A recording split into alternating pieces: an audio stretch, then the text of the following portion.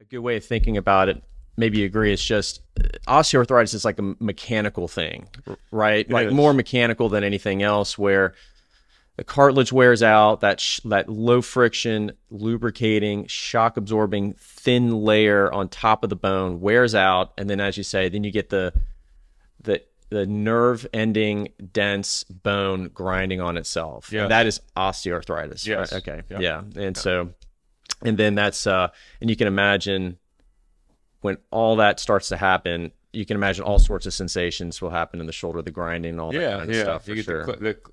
the crunch. Yeah, you may hear like things crunching or kind of almost like a ratcheting feeling when people start to raise their arm with bad Hmm. arthritis. It kind of like ratchets as they go up, and it's definitely notable. And that's kind of more maybe your painful popping a lot of times. That Hmm. so people hear a lot of popping and things in joints all the time, but then that's when you start to see it become much more painful, like you mentioned.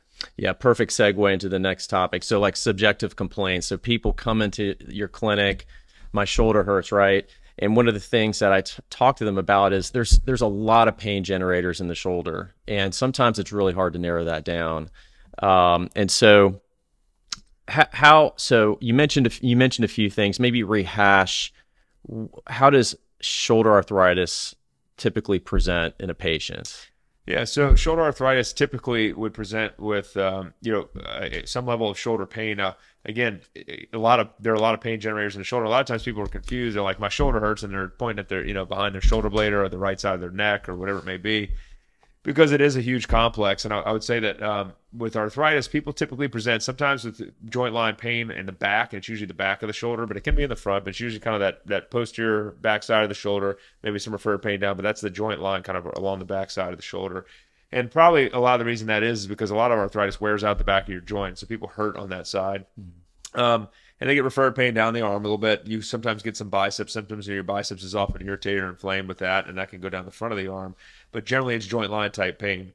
The other thing you'll get is stiffness. So things you'll look for clinically on exam, you'll see almost the shoulder starting to tighten. And there's really only a few conditions that cause the shoulder to stiffen up. So if you have an X-ray that's completely normal and somebody is stiff, that's not arthritis. But if you have somebody who comes in who has an X-ray who has a stiff exam, specifically, you'll start to notice that reaching up behind their back will be kind of like one thing that they'll lose first. When you start seeing stiffness on exam and then you get an X-ray and you start to see arthritis, well, those usually go together. So that's kind of one thing you look for as well. So pain. Sometimes it's not as painful as you think. You just pick up stiffness on exam and you happen to look at an X-ray and see, yeah, you got some early arthritis. So, but that's kind of the things you look for.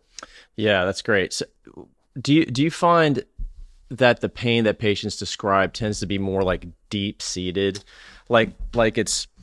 I feel like when they come to see me, it's sort of like they do kind of this thing. Yeah, they You do know, that. it's like And they say it's aching, yeah. kind of like an aching, throbbing type pain. Hmm. And it's also if you know, some people will take anti-inflammatory medicines. I tend to hear more when I ask patients who have arthritis if they take ibuprofen or naproxen, one of these anti-inflammatories, if they actually get relief.